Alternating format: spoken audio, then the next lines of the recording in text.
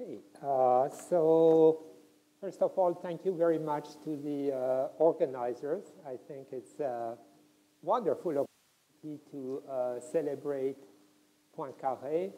Of course, there are some areas of mathematics where the contribution of Poincaré has been very well known and advertised and so forth. And I think, on the other side, that there are areas of mathematics, like partial differential equations, where Poincaré has not been celebrated enough. And one of them is really partial differential equation, and that's what I would like to convince you today. So here is the plan of my talk. I will explain how Poincaré became my hero. And I mean hero from the point of view of partial differential equation. And it was fairly recently that this happened. And then I will explain why, according to Poincaré, one should study partial differential equations. Really, there is a text where Poincaré has a prophetic insight into partial differential equations and really very modern answers to the question why one should study a partial differential equation. And then I'm going to go into specifics about the contribution of Poincaré in partial differential equations. First of all, the Dirichlet principle. And there I am going to talk, and I don't think I exaggerate, about a conspiracy of silence concerning Poincaré's contribution to the Dirichlet principle. Then I'll talk about the spectrum of the Laplacian. Poincaré's inequality, I'll say, go very briefly because we had just the previous talk by Michel Ledoux on this subject. And then I'll talk about a nonlinear PDE solved by Poincaré. When I was a student in this building at the Institut Poincaré, in the 60s, was taking graduate courses. In this very room, Laurent Schwartz was teaching. I was taking his class, C-star algebra. No contribution of Poincaré, as far as I know. There, Poincaré was never mentioned. The god in this course was Gelfand, of course. Then in the other room, in the other amphitheater, Darboux, I was taking a course of Gustave Choquet. This was about extreme points, convex set, extreme point, integral representation, and so forth. I don't think Poincaré was ever mentioned there. And I was taking a class of Jacques-Louis Lyons in numerical analysis. There was nothing in partial differential equations, and he was in exile. This was not good enough. Partial differential equation was not good enough at that time. Bourbaki was the king here. Not good enough to be taught in the Institut Poincaré, and he was in exile. Jacques-Louis Lyons was in exile in the Institut Blaise Pascal, devoted to numerical analysis, and that's probably where I heard for the first time Poincaré's inequality. But that's it, period. Then I went to Pisa, then the Courant Institute. Always Poincaré's inequality, the inequality of Poincaré, and so forth. That's it, period. No mention ever, never, ever anything else about Poincaré. And the situation changed, at least for me, about 15 years ago. I was asked to write a survey of PDEs in the 20th century. And I consulted Felix Browder, who is an expert on history of mathematics, and he accepted to join me on this project. And indeed, so here it is, our paper. And I was sure that we would start the 20th century in partial differential equation with Hilbert. And the big Hilbert and his famous solution of the Dirichlet principle. That's what I thought we would start. And as I'm going to explain, well, the story is more complicated than that.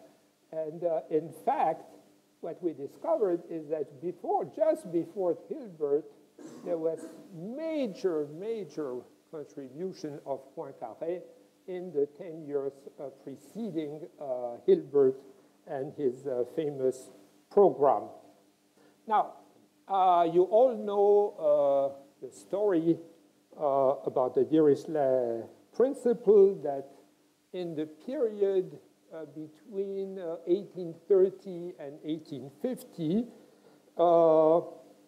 people realized that there was correspondence between the solution of the Laplace equation, the Dirichlet principle, the Laplace equation with a given boundary condition, and the minimization of the so-called Dirichlet integral. So those people were involved were Green, Gauss, Lord Kelvin, Riemann, and Riemann wrongly assumed, you know the story, that the minimum exists, made a big mistake. He thought every functional has a minimizer. It's bounded below. And it was Weierstrass who caught this mistake in 1869. And so the existence of a solution for the Laplace equation became an open problem. And the standard folklore says that the problem was open until the big Hilbert solved this and gave a rigorous proof that the minimum was achieved, and so gave a rigorous proof by consequence that the Dirichlet problem had a solution. So when we had to start this paper, when we started this paper, we went to look at the Hilbert paper of 1900. Also, it's a round date, it's a good date. So 1900, Hilbert, the solution of the Dirichlet problem. And I must confess that I was under shock when we saw this Hilbert papers. First of all, what I had in mind was that Hilbert, how do you prove today that the minimum is achieved of the Dirichlet integral? You take a minimizing sequence, and you prove that it's a Cauchy sequence by the standard argument. You know, the same argument that one uses today to prove the existence of a projection on a convex set in the Hilbert space. I thought that this was the proof that Hilbert had discovered. Of course, he could not have discovered this proof because this would imply Cauchy sequences would mean that he knew that the space L2 was complete, which was not known in 1900. It's only Fisher who proved this in 1906. And I don't know, in my dreams, I thought, well, maybe he invented weak topology and that he passed the limit on the minimizing sequence using weak topology. No, absolutely not. And so let me show you what we discovered. This is the Hilbert paper. In fact, it's in two parts. There is an announcement in 1900 and a more detailed paper in 1904. So this is the more detailed version. And I'm just going to flash it. It's to flash it just a few pages.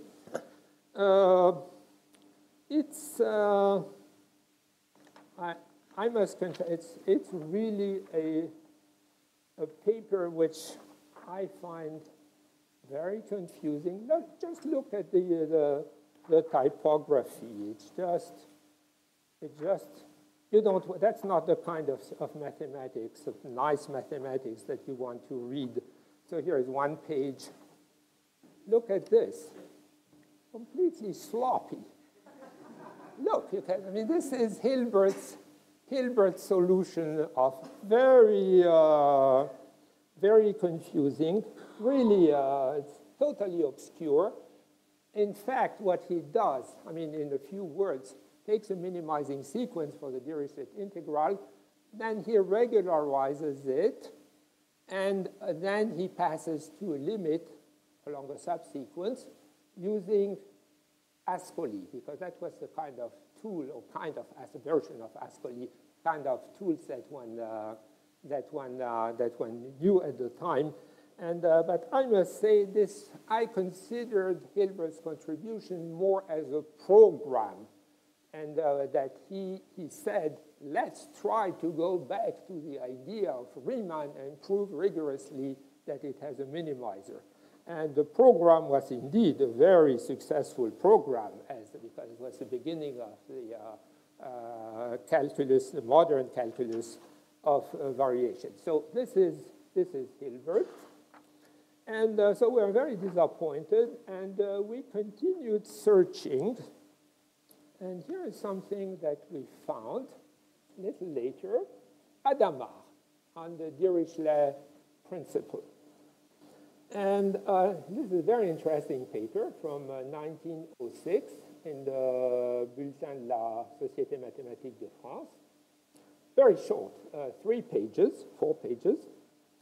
And obviously, as you are going to see, he is not happy. He's really unhappy with Hilbert. But he is the only person in the world who has the guts to say it clearly, that the king is naked. You had to be Hadamard to be willing to say this. And here are a few sentences that I want to extract from Hadamard's paper. Monsieur Hilbert, Mr. Hilbert has found a method, has indicated a method giving the possibility to solve the Dirichlet problem by the method which has been used by Riemann, that is minimizing directly the Dirichlet integral. And he gives so this is the assumption. He says the assumptions of Hilbert, in fact, is that the boundary should be analytic, and the boundary condition, the boundary of the domain should be analytic, and the boundary conditions should also be analytic. Okay, so that's the restriction he says Hilbert needs to. And then he says, well, look at this sentence. One knows that the existence has been established by other methods, assuming only the continuity of the boundary data. Very mysterious. Who has established it? No mention. And I think this might have been kind of the beginning of what I call conspiracy of silence. And so we didn't know who were the other people who had established just under continuity of the boundary condition. And then he goes on and he says, this is a very serious restriction indeed. And Hilbert, for example, by his method, could not solve it for a general continuous function. Hilbert's method would never work. And then he gives an example. You see, it's inapplicable. And then he goes on and gives an example. In fact, it was not the first time that such an example. There were similar examples given before by Prim 20 years, almost 30 years ago, before that, of an example of a boundary condition which is continuous, but not in modern language, not H1 half. So it's not a trace of a function of finite energy on the domain. And he says, with such a boundary condition, which is continuous, you cannot solve the problem by the method of Hilbert. And here as a concluding word, nous voyons que la méthode de Hilbert peut être inapplicable alors même que le problème de Dirichlet a effectivement une solution, period. Really unhappy, he says the solution exists, but Hilbert's method would not give anything. He has not the guts to say exactly the method is so, I don't understand, but he says anyway, this is not a method that is completely always useful. So we were fascinated by this sentence in the paper of Adamar saying one knows that the existence has been established by other people, of the existence of a solution of the Dirichlet problem. And wanted to know who. And we went backwards now. And what we discovered, that's how we discovered the fundamental contributions of Poincaré on PDEs. So here is a list of 4 papers which are absolutely remarkable by Poincaré, and I'm going to discuss them. Look where the papers are published. The first one is published in the American Journal of Math. Second one is in the Rendiconti di Palermo. Third one, Acta Mathematica. And the fourth one in Journal de... So there are 4 countries. That says already a lot about the international vision of Poincaré. The US, Italy, Sweden, France. Okay? That's quite remarkable. If you look at, for example, where the German mathematicians were publishing, mostly in German journals.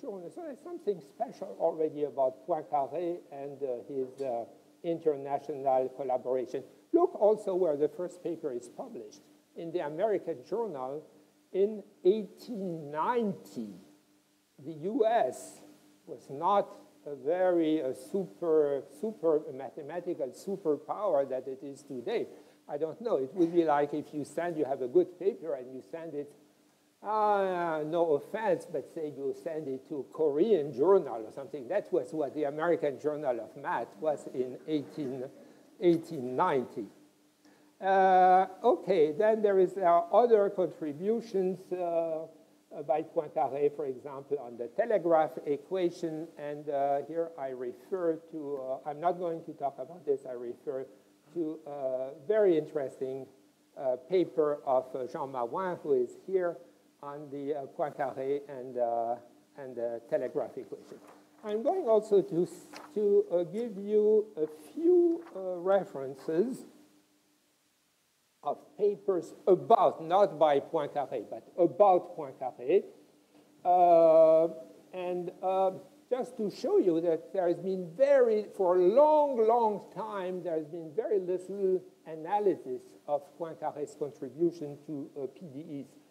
There is, in the Acta Mathematica in 1921, the volume is dedicated to Poincaré, and there is a long article of an analysis by Poincaré about his own work, and there are a few pages about where he explains what he did about PDEs. Then in the same volume, there is a long article by Adamar, where you find also just a few pages about Poincaré and PDEs. And Laurent Schwartz has also, it's published in the collected work of Poincaré in 1955, has also a few pages about Poincaré and PDE. And then there is a big gap. And I think it's only in the past 15 years or so that people have put the focus of Poincaré and PDEs. And I really recommend to you, if you want to learn more details, I'll make a sketch in my talk. If you want to read more details, there are beautiful, really beautiful papers of Jean Marouin on Henri Poincaré and partial differential equations. I've learned myself a lot about that. I also recommend the book on the uniformisation des surfaces de Riemann, published by the École Normale de Lyon under its collective work.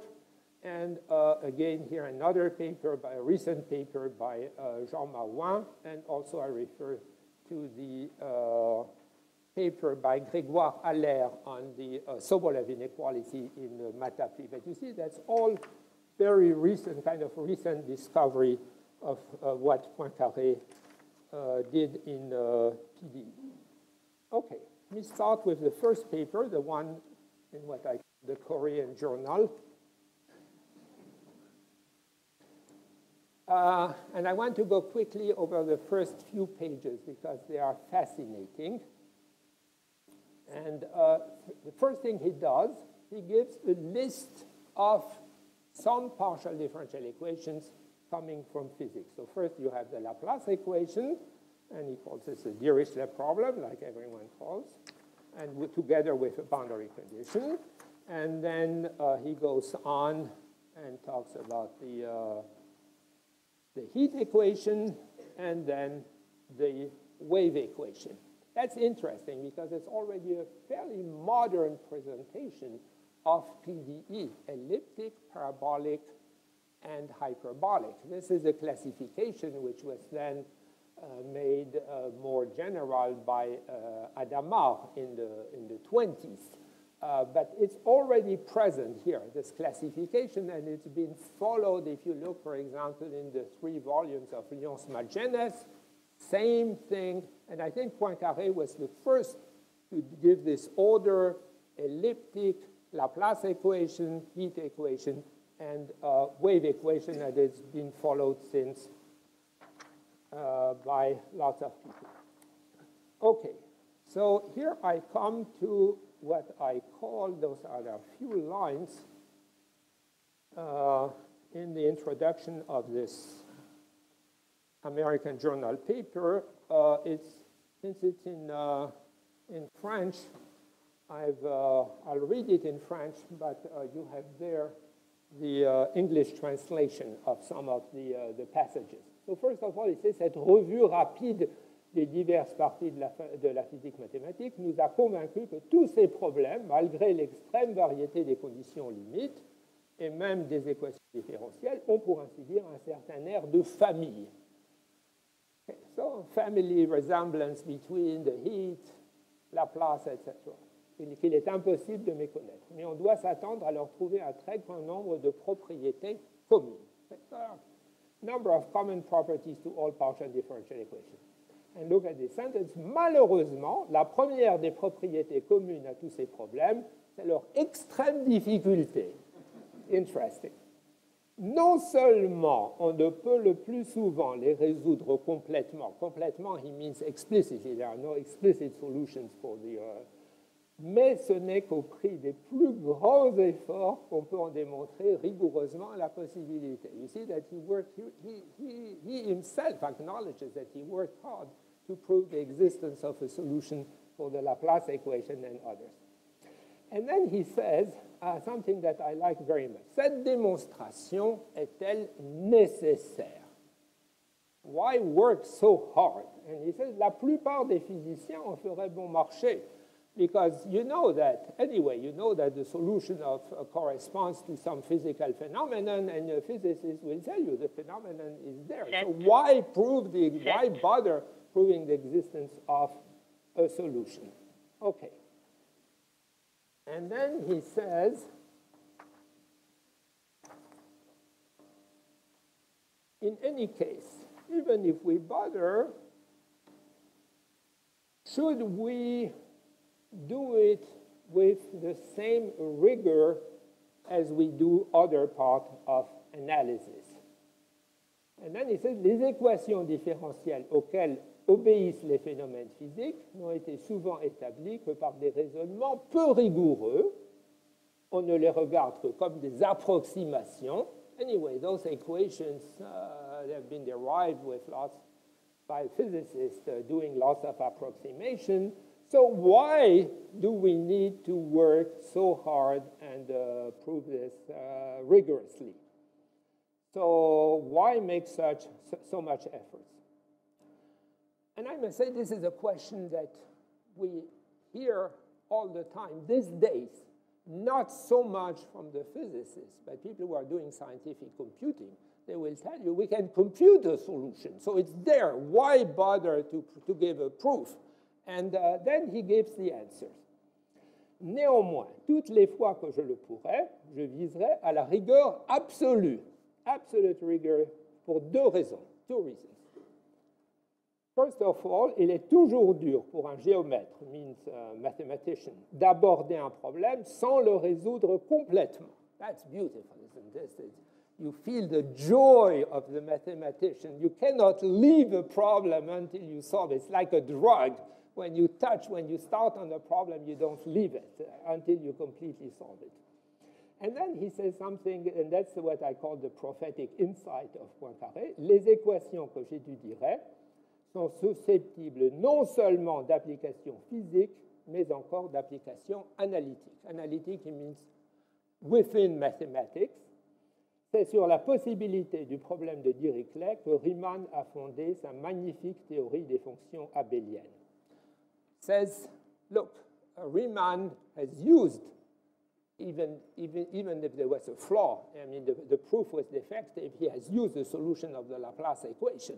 So in his theory of abelian functions. So we need a proof, because this is really a problem in mathematics. Okay? We really need a proof for that. And then he says, depuis, d'autres géomètres ont fait d'importantes applications de ce même principe aux parties les plus fondamentales de l'analyse pure. Est-il encore permis de se contenter d'une demi-rigueur? Et qui nous dit que les autres problèmes de la physique mathématique ne seront pas un jour, comme l'a déjà été le plus simple d'entre eux, appelés à jouer en analyse un rôle considérable? This is absolutely prophetic. If you think, for example, of Korteweg de Vries and the solitons, the role that it had, it started in fluid mechanics, but then the impact on algebraic geometry. And then if you think of Young-Mills, the instantons coming from physics and its impact on low-dimensional topology. And of course, the most beautiful example is the Ricci flow. It's a flow. It's something like, which started like a variant of the heat equation, I would say, and or distant cousin of the heat equation, and the beautiful solution using the Ricci flow of the Poincaré conjecture. So maybe he had already a kind of prophetic insight that eventually the Poincaré conjecture would be solved via partial differential equations. Okay, now let's go to the papers. So here is the first theorem that already alluded to. In 1890, in the same American Journal paper, Poincaré gave a proof of the theorem. You take a domain of R3, smooth bounded domain in R3, but for that matter, any domain in Rn, smooth domain in Rn, would also, same kind of proof could be applied. And given any continuous boundary condition, you have a unique solution of the Laplace equation, Laplacian u equals 0, satisfying the boundary condition u equals phi on the boundary. And of course, there were some predecessors, and Poincaré is very careful to mention them. Hermann Schwarz in 69 had a solution in R2, and especially Neumann in 78 gave a solution, but just for a convex domain. And it is in this paper that Poincaré invents the so-called balayage method. Not going to explain what it is. I just want to say that it relies on three ingredients which were known at the time of Poincaré: the maximum principle, the Poisson formula, which is a solution of the Dirichlet problem on the ball, in fact, an explicit solution, integral. You can write the solution of the Laplace equation in a ball with a given boundary condition. You can write it as an integral. That was known at the time of Poincaré. And then the Harnack principle, which was also known. That is, if you have a sequence, it's related to the so-called Harnack inequality. Also, if you have a monotone increasing sequence of harmonic functions. And you know that at one point, the sequence is bounded, then it will be bounded everywhere, and you have a limit converges to a harmonic function. And if you look at the either at the American Journal of Math article, or you can look at his book published a few years later in 1999, Théorie du potentiel newtonien, which was from a course at the Sorbonne in between 94 and 95. And really look at just a few pages. I'm going to flash a few pages. And I'm doing this on purpose, just to show you the contrast with Hilbert's paper. This is beautiful. First of all, he starts with resolution of the problem of Dirichlet. So he states l'énoncé du problème de Dirichlet. You have a domain, and he assumes that it's connected. Okay, but it's not necessarily simply connected. You have a continuous data on the boundary, and you want to construct a function which is harmonic inside and assumes the boundary conditions. Very clearly stated, and he states the problème de Dirichlet ne peut pas admettre plus d'une solution. We already saw this. This was maximum principle, uniqueness of the solution. And he says what we are going to prove is that it admits a solution. And look at the presentation. Look, I mean, I wish I had attended this course in PDE by Poincaré. And just beautiful, very clear presentation, notation, everything is well explained. There are pictures, enormously crystal clear. Look at, look at that. Okay, and in fact, I want to mention here a comment. I don't know, it's a little small. It's a footnote in a paper by Adamar, which I discovered, and I like very much this footnote. Chez Poincaré, l'idée première, so this is Adamar who writes this, l'idée première d'une recherche est toujours mise en évidence avec une merveilleuse netteté. Okay? Qu'on est loin de trouver toujours au même degré chez les plus grands maîtres. I don't know if he has in mind Hilbert or not, but probably. C'est dire, look at this sentence, c'est dire que l'accusation d'obscurité lancée parfois contre lui nous paraît du moins, au point de vue de lecteur, qui va au fond des choses, exprimer le contraire de la vérité. And so that's what one has in mind. Many people have in mind Hilbert, clear, everything transparent, when very Poincaré makes mistakes and so forth. No, not true. This is completely wrong and should be, this is distortion of truth, and I think everyone agrees, I hope everyone agrees with. Okay, so that's about the paper in the American Journal, and then a few years later, and that's interesting, he comes back and give another proof. So this is in the Acta Mathematica paper 6 years later. And he says, I'm giving you another method, even though nous savons que la méthode du balayage permet de démontrer le principe de Dirichlet dans le cas général. We already have proved this. But même si cette méthode est très bonne comme procédé de démonstration, no problem with the proof, elle est inférieure comme procédé de calcul à celle de Neumann. He had already in mind, probably, and I don't know, there are other sentences here and there where it's clear that Poincaré was concerned with doing numerical computations. So he says, and so here is another proof.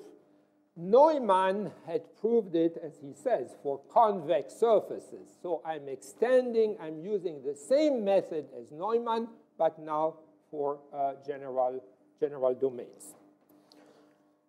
Okay.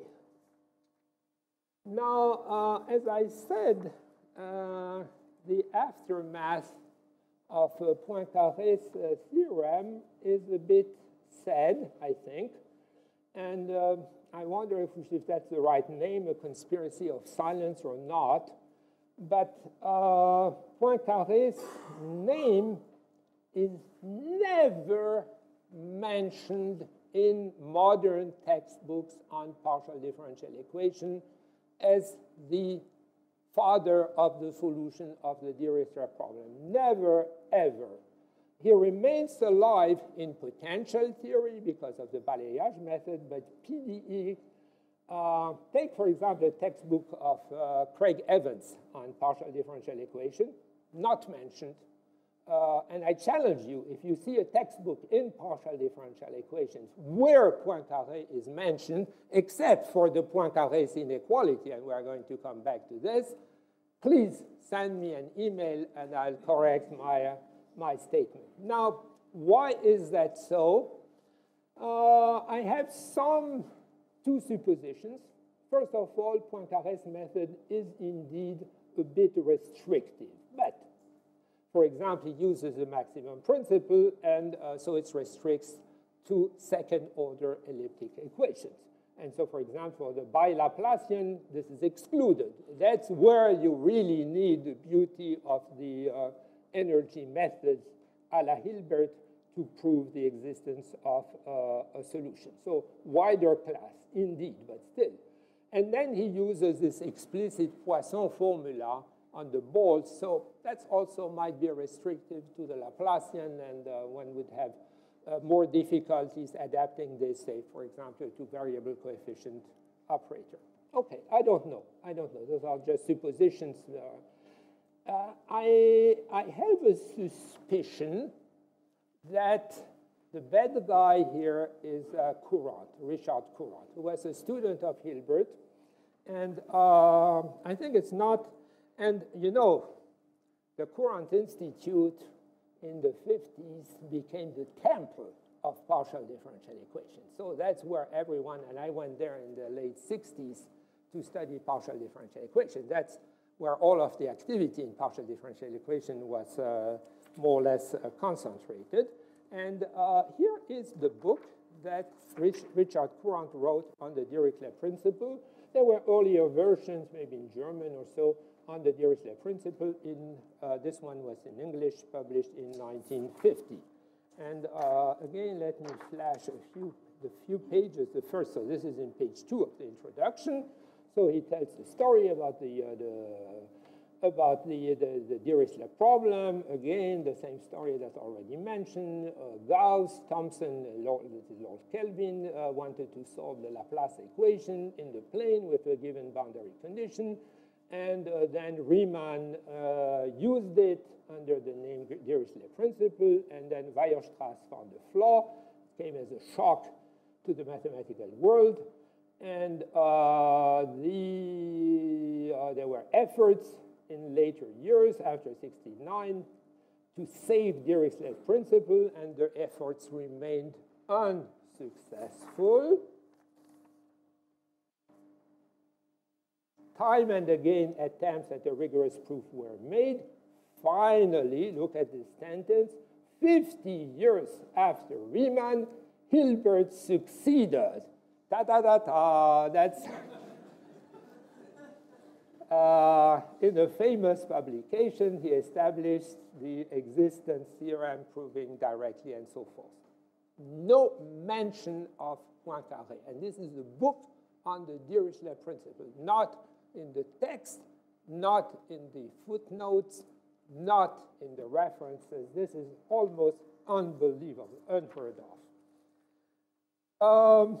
So it's time to, I think it's really time to break this conspiracy of science. Oh, by the way, in this book, if you really want to understand what was the content of the original idea of Hilbert, you can find it, and how you can make a rigorous proof out of Hilbert's idea, you can find this in the book. Now, this book was written in 1950. At that time, people knew very well had the Cauchy sequences and so forth. So there were trivial methods for proving directly the existence of a minimizer. That's not what he does in his book. What he does, he takes Hilbert's ideas, those the one that were very confusing, and he takes those ideas and he explains how they can really work. That's how a good student should behave with his teacher. That's to defend his teacher, the reputation of his teacher. Anyway, I have done my mea culpa on Poincaré. This is taken the page from my book, Analyse fonctionnelle, in 1983, where I talk about the Dirichlet principle, and I credit Dirichlet, Riemann, Hilbert. This was in 1983.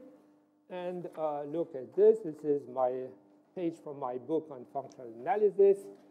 From 2 years ago, same Dirichlet principle, but now Dirichlet, Riemann, Poincaré, Hilbert.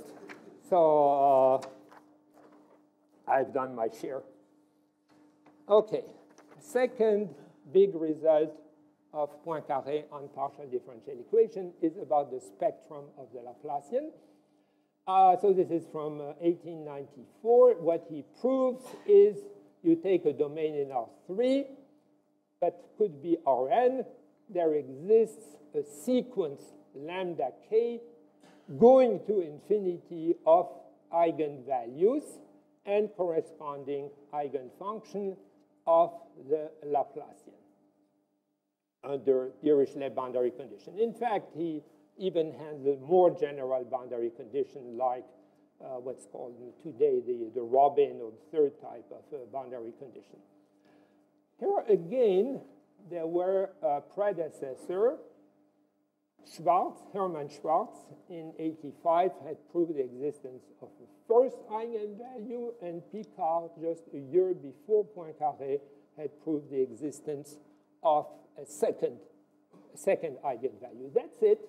But Poincaré did the big work of proving the existence of an infinite sequence of eigenvalues. This is absolutely spectacular achievement. I must say, just to be absolutely honest, that there is one deficiency in the, not a deficiency, but what he did not prove, what he did not establish there, is that what one would say today, that the eigenfunction form a complete system, that is a Hilbert basis. Of course, this kind of concept was discovered later, so that he was not really worried. But I must say, maybe, I don't know if he tried to prove something like this. Anyway, it's not there, and it's a bit missing in this paper. And I'm saying this because one of the reasons, I think, that Poincaré was interested in getting all the eigenvalues of the Laplacian was that he wanted to solve the heat equation and the wave equation by the Fourier method, by Fourier expansion. And for this, if you wanted to have a complete proof that it works via the Fourier expansion, of course, you would need to know that the eigenfunctions form Hilbert basis. But still, it's an absolutely spectacular achievement, and I think his name should be mentioned, remembered, celebrated, because he paved the way to, in the subsequent years, to the work of Fredholm. Absolutely, Fredholm continued this work, and Hilbert, and of course, needless to say how much of spectral theory played an important role in the 20th century, and that's a major example of spectral theory. Okay, I'll be very brief on Poincaré's inequality because in the previous lecture, Michel Ledoux did an excellent job. And so here you have the Poincaré inequality for the convex domains with the constant, which is like a constant depending only on the dimension divided by the diameter squared. And I must say that, in fact, he was not after the Poincaré inequality. That was not his goal, but he used it as a tool in order to get the previous result, the existence of an infinite sequence of eigenvalues. That's where how he discovered this inequality. Almost, I would say, almost by accident. I don't think he was after that. And here it's needless to add the tremendous importance of this inequality. It has a huge descendants. The Sobolev inequality, where instead of L2 you have this LP norm, and of course the Gagliardo-Nirenberg inequality, the whole business of best constant in the Sobolev inequality. Michel Ledoux mentioned all those geometric applications of the Poincaré inequality, but of course with the Sobolev inequality, you have a major direction of applications also which were not mentioned about the Yamabe problem, solution of the Yamabe problem, and by Thierry Aubin and other people, the use of the best constant in Poincaré inequality plays a major role in the Yamabe, in the final solution of the Yamabe problem. What is a bit ironic, there is some ironical part, that is the Poincaré inequality, the way it's often. So this is so-called Poincaré-Wirtingers inequality. And what people call today the Poincaré inequality is very often another form. It's for functions which vanish on the boundary. In modern terminology, it's H1 this is the inequality. But apparently, he never considered this. This was not Poincaré. I don't know exactly to whom one should attribute this, but this is really ironical. Poincaré's inequality that everyone mentions and everyone teaches and that you hear over and over again is not due to Poincaré. On the other hand, major results which he really proved and are hardly ever mentioned, are not attached to his name. Okay, and finally, say a few words about another contribution of Poincaré in PDE. This is this time to a nonlinear PDE. And what Poincaré did, he considered this problem minus Laplacian u plus theta of x e to the u equals k, equals on a surface, on S, and S is a Riemann surface, so two-dimensional, with a Riemannian metric G. Laplacian is the Laplace-Beltrami operator on S. Theta of x, which appears here, is a given smooth function, which is positive on S, and k is a constant. Now, this kind of problem was of interest to Poincaré because it arises as a basic ingredient in the uniformization theorem, and here I should mention the excellent reference of the book Uniformisation des surfaces de Riemann, in the published at the by this team of this collective work published at the École Normale and soon going to be published in English. And of course, it's also related to the search of a conformal metric on S with constant negative Gauss curvature. So here is a result of Poincaré from 98, and also where competing or complementing work of Picard on this problem. This problem star has a unique, double star has a unique solution given any function theta, positive function theta, and any positive constant k. Proof is a bit complicated. In fact, it's well explained in the reference in this book, Uniformisation. It's a bit complicated. It has one original ingredient, which is the continuation method, which unfortunately is always attributed to Bernstein. in 1906, but Poincaré did this, found it 8 years earlier.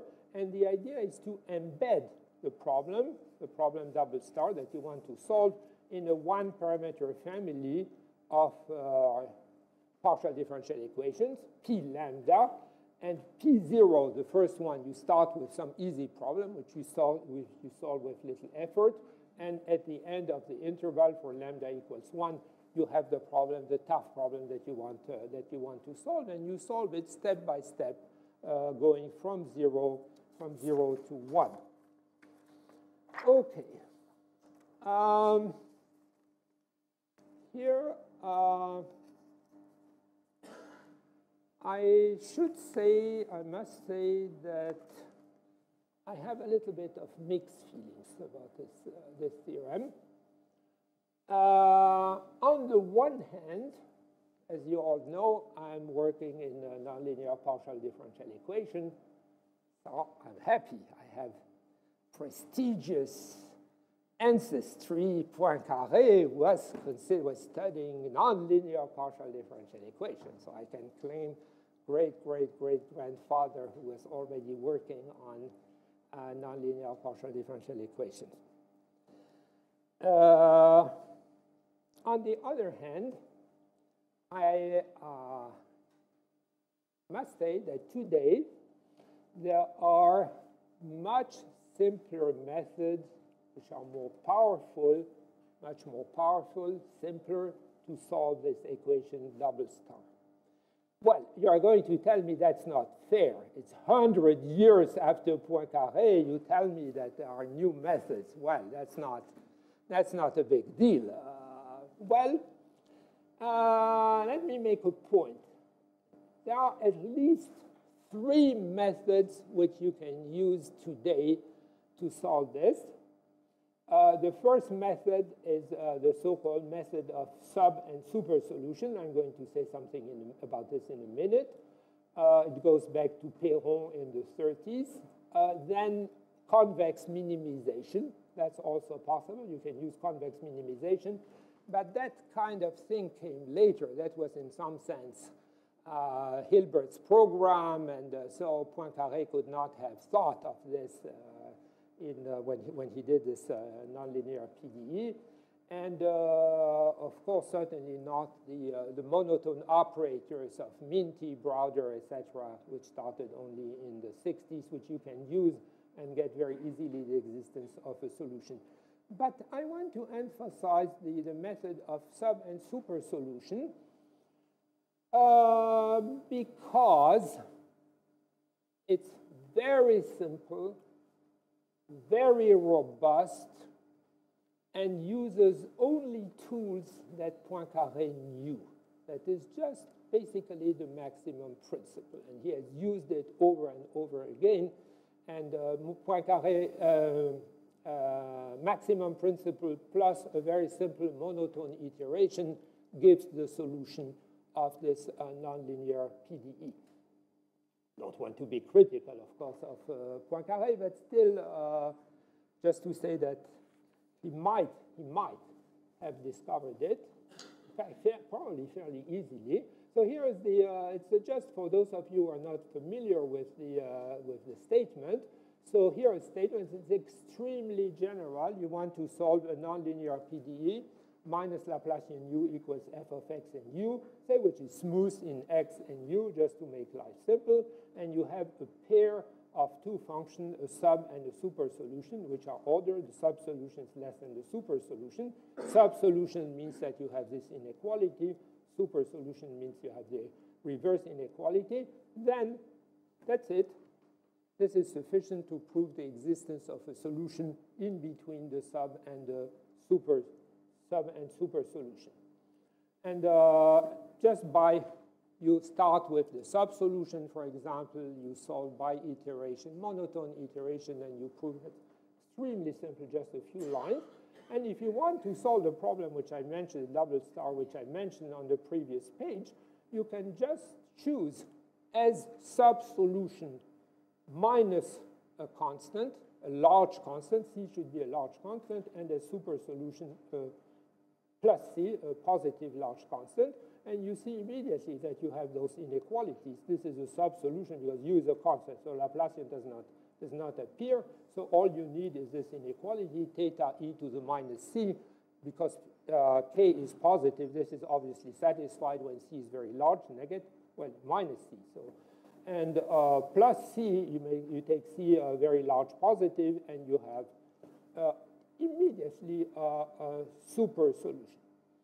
Now, a final comment about this nonlinear PDE is that you have to watch very carefully the sign. Oh, by the way, and this method of sub and super solution had nothing to do with the exponential. You can, if you want to take any nonlinearity, the exponential of the exponential of u to a power, etc., it would work exactly the same way. Just a final comment that if you replace, and this is very important, the sign in front of the Laplacian, the way I wrote it is minus Laplacian of u plus theta e to the u equals the right-hand side. If you replace this minus sign by a plus sign, then this is a completely different story. This is extremely difficult problem. It's the so-called Nuremberg problem. Not fully solved when there is existence of solution, under what conditions on the function theta, etc. And this is a very active field of research, and still quite open, many open questions about this simple-looking equation, even in two dimensions.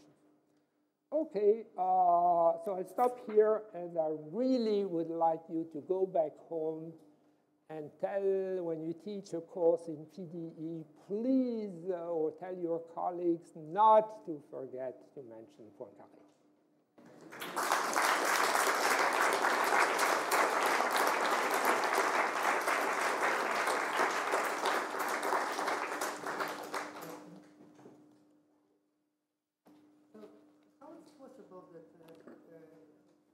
So Hilbert in his work didn't mention Poincaré?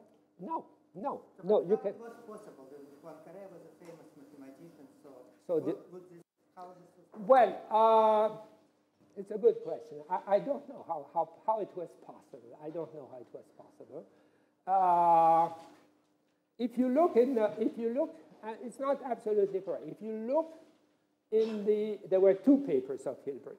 The big paper that everyone, in the announcement in 1900, he says, I don't think I have it here, he says, people have considered earlier the Laplace, the Dirichlet problem, and he says, Hermann Schwarz, Neumann, Poincaré. But he doesn't say what they proved or what. He puts Poincaré together. Okay, that was in the announcement, the short paper, very short paper from 1900. There, the name Poincaré appears. 4 years later, when he wrote this big paper in 1904, Poincaré had disappeared. I don't know why. This is probably, I don't know, have you heard that France and Germany were not terribly friendly to each other? And I don't know, that might have been a reason of tension. Maybe there was some, I don't know, maybe there was some personal tension. I don't know. I'm not sure there was really personal tension, because later on, I think in 1908, 1909, Hilbert invited Poincaré. Maybe he invited to, I don't know. That's a very, very good question. Why Hilbert? Anyway, he definitely passed this virus to Courant, and Courant felt that he had also to hide. That's more embarrassing. And I must say, I'm talking to people at the Courant Institute, to Louis Nuremberg. Have you heard that Poincaré? Never heard. So it's clear that there was a problem connected with the Courant Institute, which was at the heart. What's more amazing, and this I don't know why, Adamar, 1906, says other people, it's known, does not mention Poincaré. There's a curse on the name of Poincaré. I don't know. I don't know why Adama, for example, does not mention the name of Poincaré, and certainly in France, even he was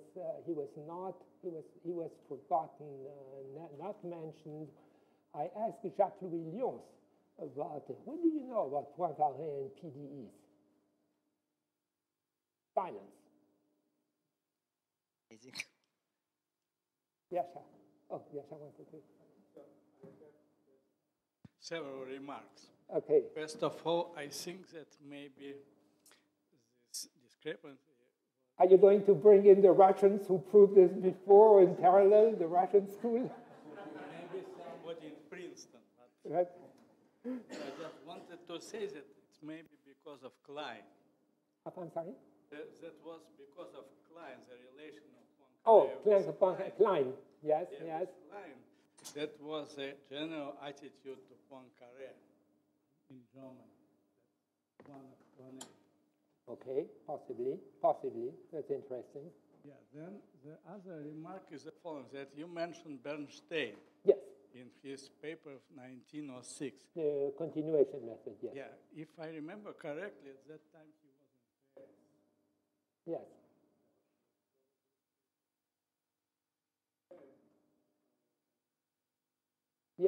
Yes, that's quite possible. That's quite possible, indeed.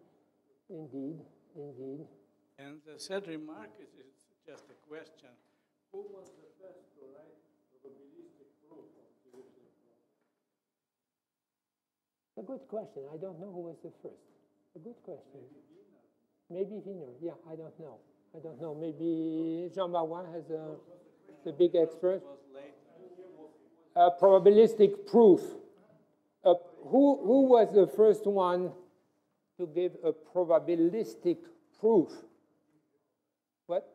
No, maybe Wiener, as you say. Maybe. Could be. It's a good question. I'm sorry, I cannot tell.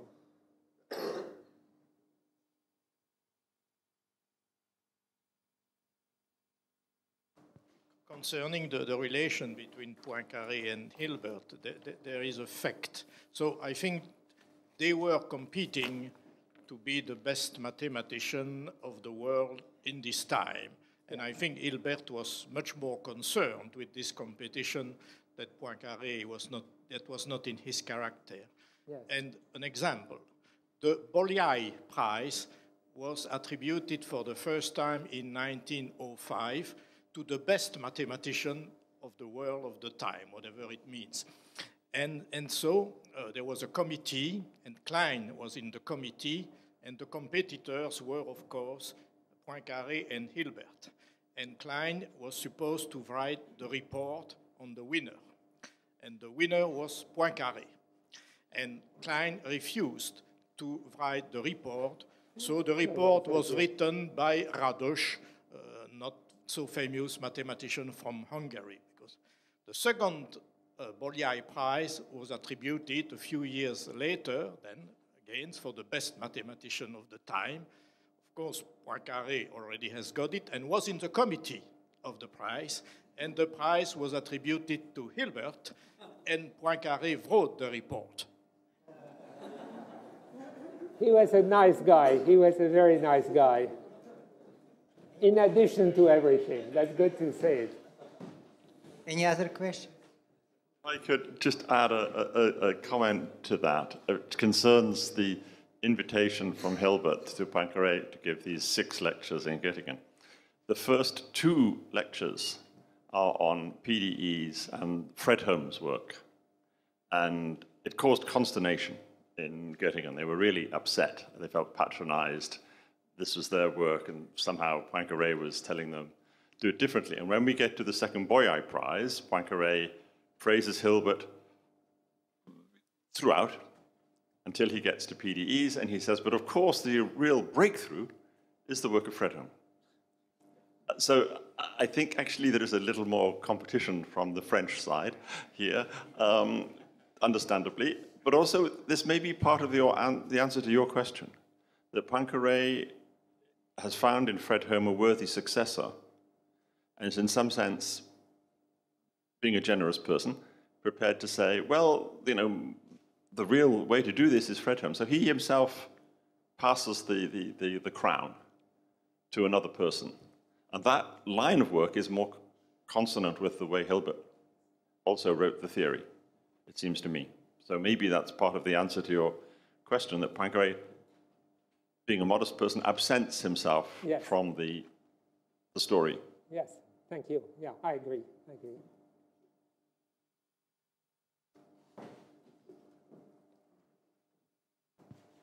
By the way, you say that Hilbert is not crediting Poincaré. You say that Hilbert is not crediting Poincaré for the Dirichlet problem, but Poincaré himself is crediting Schwarz for. I'm sorry. What?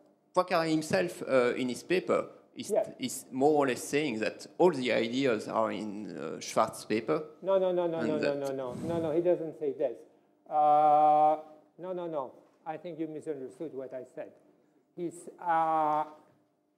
There are two papers of Poincaré. The first from 1890 is the balayage method. And Poincaré says, I mean, it's very clear that this is an original method and that it works in general domain. He says Neumann method, which was completely different, and he attributes the credit to Neumann for solving the Laplace equation, the Dirichlet principle, in convex domain. He says that. Then, a few years later, and that's the second paper that I mentioned, he says, now I am coming back to the method, which was not the original, it was not my original method. I'm coming back to the method of Neumann, because I like it, and I think that numerically, if we were to compute a solution, this would be more efficient than the balayage method. On the other hand, he says also, so he gives a proof using he gives a proof of existence of a solution using the idea of Neumann. But on the other hand, he also says very clearly in this second proof, this is not really a second proof, because inside the proof, I insert the fact that I already know the existence. So it's not really a second existence proof. I would call it, it's more like a more efficient method for computing the solution, and there he gives credit to Neumann for that. Nevertheless, the balayage method is some kind of generalization of the alternating method of Schwarz. Yes. So to go from Schwarz to Poincaré is not so. Yeah. No, I'm not. And the alternating method of Schwarz was already very powerful. Yeah. No, I'm not. Okay. Etienne will organize a conference in honor of Hermann Schwarz someday. Or maybe suggest to people in Germany, where was he also in Göttingen, that they should organize a conference in.